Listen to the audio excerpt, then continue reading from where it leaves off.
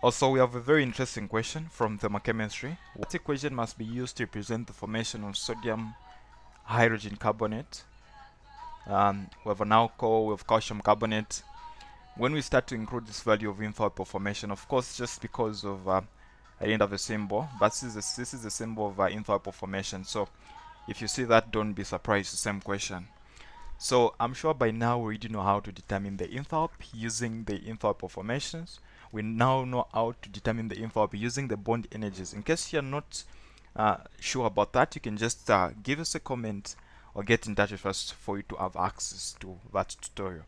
Okay, so now what we just need to understand is whenever you want to write an equation, you look at what you've been given, of course, and what you'd want to do is first of all indicate all the elements that are making up that compound in their natural form, include the states that they exist, and also write them whether they exist diatomically or monoatomically. Indicate that. So start with that. So we can see sodium there.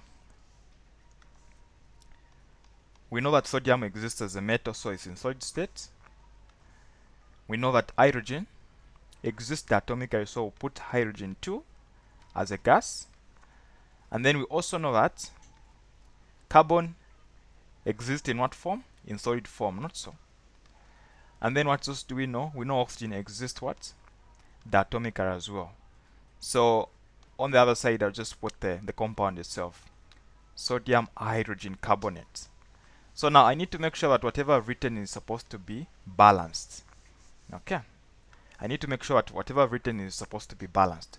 So if I check the other side, I've got sodium, I've got 2 hydrogen atoms. On the left, we just have a single one. So what should I do? I'll therefore put just half there. And then what else? If I check the carbon, how many carbons are in sodium carbonate itself? Of course, it's just a single carbon there, so it remains as it is. And then oxygen, we have got 3 oxygen atoms, so put 3/2 there to just make it the idea is if you multiply 3/2 by 2, what do you expect? You remain with what? 3. So we use fractions whenever we are writing this to balance up. Okay, so now you can pause the video if you want to try out the next one. Okay, so we have CH3, and then OH.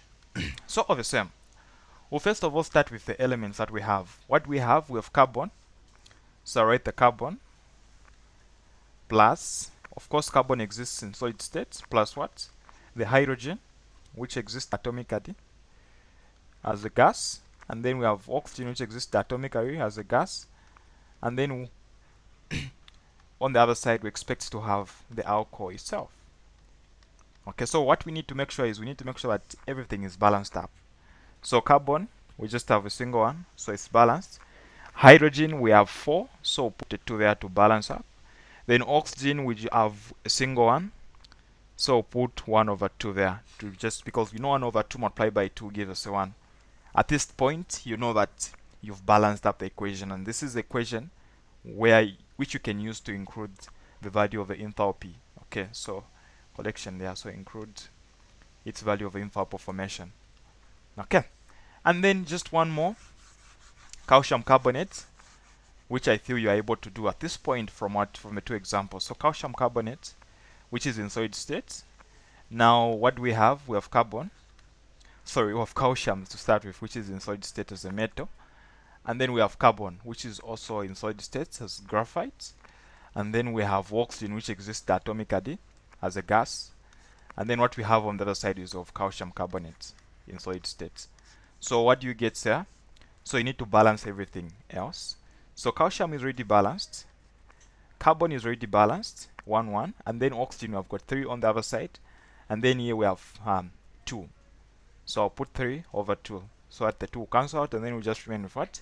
3. So this is the equation that is required to represent the formation of calcium carbonate, where we can include the enthalpy of formation of calcium carbonate. So thank you very much for watching. If you want other videos on thermochemistry on different components, S's law, for example, determination of enthalpy from bond enthalpies and enthalpy of formations, and calorimetry you can just give us a comment or get in touch with us by checking for the YouTube information. Just check there, you'll be able to get in touch with us and we'll grant you access to all the videos that you need. Thank you very much for watching and have a blessed day.